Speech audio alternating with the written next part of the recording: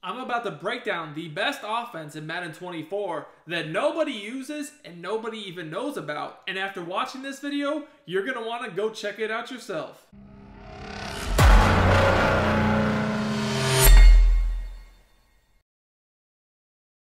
YouTube, what is up? It is your boy Duke, back here from sportsgamers.com, and in today's Madden 24 video, I want to talk about the gun box. The gun box can be found in the Denver Broncos offensive playbook, and this is the best offense in the game that I haven't seen anybody use, I haven't seen anybody talk about, and nobody really even knows it exists. This offense has one of the best plays in the entire game, and it is going to be the deep fork. Now, what is deep fork? Why is it so good? Well, it literally has damn near every route in the game that's OP. It has a quicker C route, a good corner route, a good post route, and then a circle route out of the backfield to the running back. You actually pretty much never see a circle route to the running back ever anymore. This is an old school route that used to be in the game, I would say like 10, 15 years ago. It was super OP, and they kind of took them all out, except for a very few, one or two exceptions, and this is one of them. It also has an auto motion out route, and I'm going to break down how you can utilize this play to destroy any defense. What's really nice about this is you don't need any abilities, you don't need Hot Route Master, you don't need anything, because all the good routes are already on the play stock. So, you know, if you play in a situation where you don't have abilities, you don't have Hot Route Master, this is going to be good. Now, I'm first going to break down how this play works against a cover 4 defense, baseline press. Cover 4 or cover 3 is extremely common right now, but we're going to go over how to attack every different type of defense you can possibly face in the game. So make sure you stay tuned throughout the entire video so you don't miss out on any important information or setups to help you guys win more games. I'm going to show you guys a few different variations and a few different setups you can use with this. Now, if you want more high-level Madden 24 content like this, make sure you subscribe to the channel, drop me a like, comment on the video, say what's up to me if you're new. I do appreciate all of the support. So this is the first setup I want to go over with this play.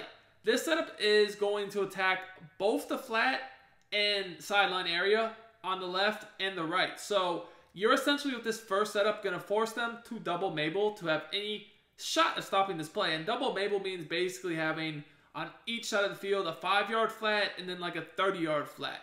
That's going to be your only chance to stop this, but most people will not do that, and even if they do that, we have a counter to that as well. So this is the setup. Basically, you're going to wheel the running back out of the backfield, flat the slot receiver, and then you're going to go ahead and streak the outside receiver on the little trip side.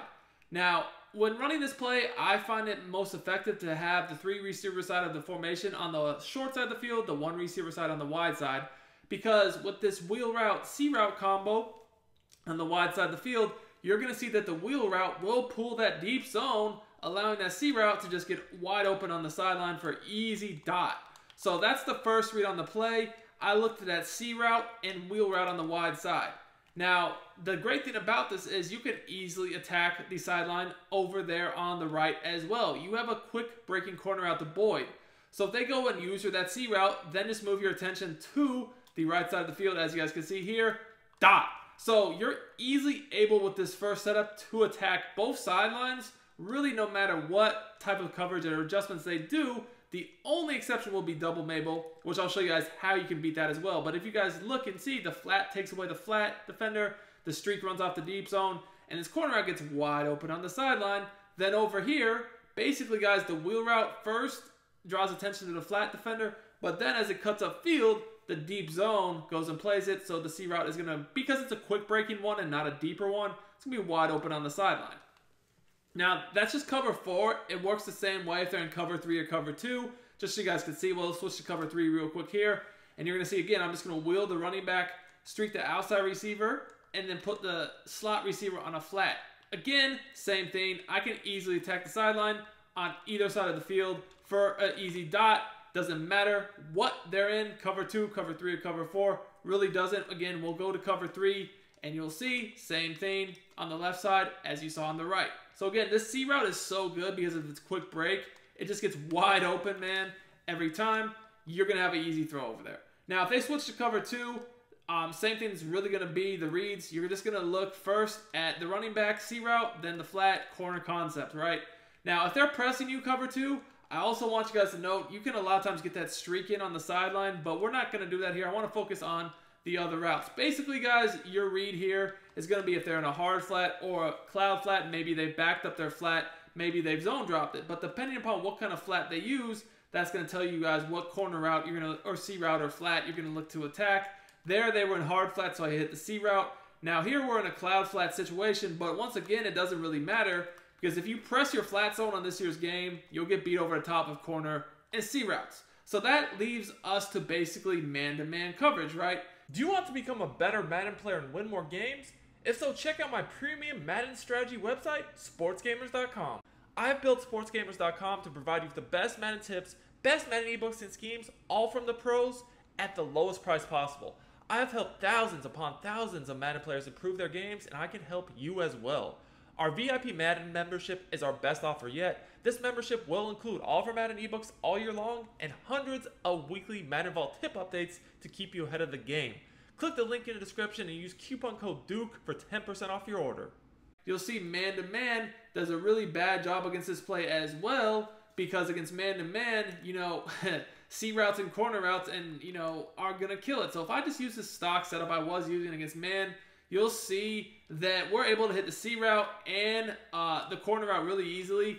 Because this C route breaks quickly, it gets wide open against man. That's what makes this play so good, is it kind of has a very similar C route that you see out of double post.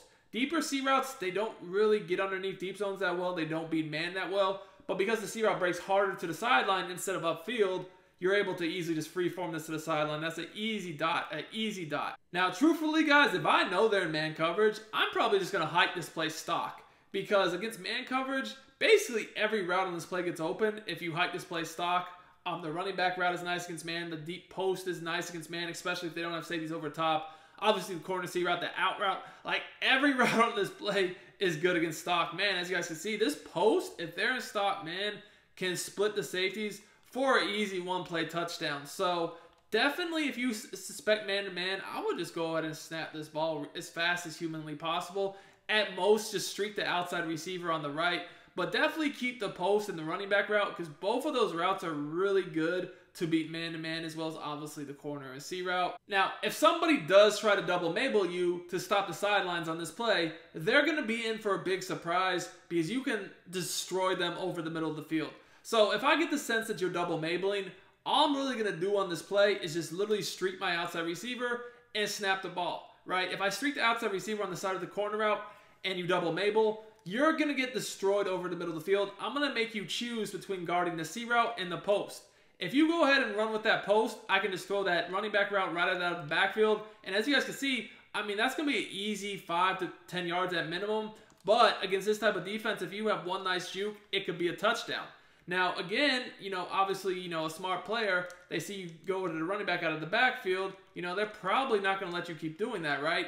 They're probably going to go user that if you do that once or twice. So that's what makes this play so nice, is that if they double Mabel you, try to take away the sidelines and see that you'll kill them with the running back route, you're going to be able to probably have a one-play touchdown to the post like you kind of did against man, because if they sit on the running back, the post is wide open. Now, we did get hit as soon as I was trying to release the ball there, but I'm just going to do that again so you can see what I'm saying.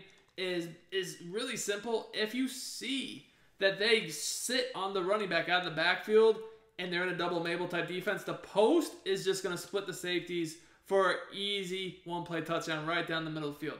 That's what makes this play so hard to stop, is that you have the ability to beat every single defense in the game with two setups, man. You can attack the sidelines and the flats, or you can attack the sidelines and also the middle of the field, or you can do a combo.